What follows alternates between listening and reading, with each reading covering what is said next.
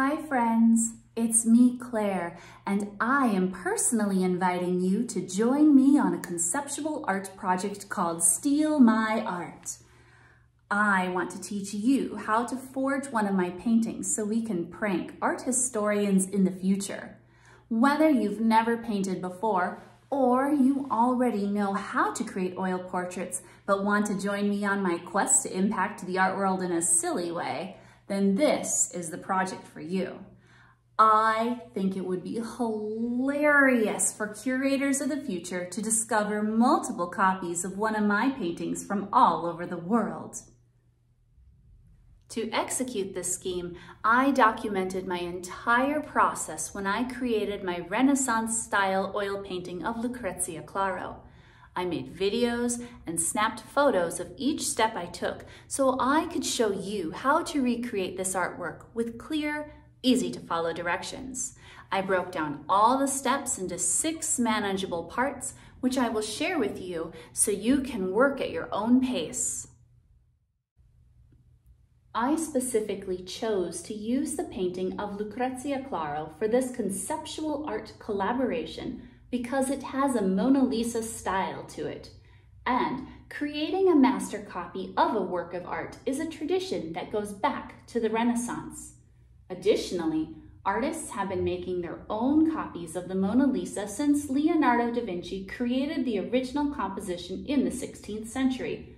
And just like those other artists, your final painting doesn't need to be a perfect replica in order to be successful. Students from Leonardo's workshop made versions of the Mona Lisa that weren't perfect matches, and they're on display in museums. One day, your copy of my painting could wind up in a museum too. Painting a portrait can be difficult, but I want to make this project as easy and as fun as possible. I will share 6 different instructional videos with you that break down the entire process of making this artwork from beginning to end. I will use a combination of photographs, time-lapse videos, and written instructions to guide you through the entire process. I'll even provide you with a supply list of the exact materials I use to make your forgery even more convincing. My instructional methods are aimed at beginners, but if you've taken a break from painting or you're curious about my exact painting techniques, you'll find these lessons worthwhile. I'll show you how to begin this work of art by drawing, and then lead you through building up the layers of paint on the background, face, clothes, and hair. This entire painting will take about 30 hours total to finish, and if you complete one part over the course of 6 weeks, this painting will require about 5 hours of work per week.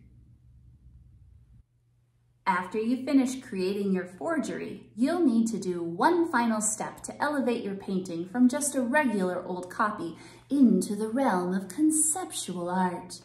You'll need to send me a photo of your finished painting so I could send you the official certificate of inauthenticity for you to attach to the back of your canvas.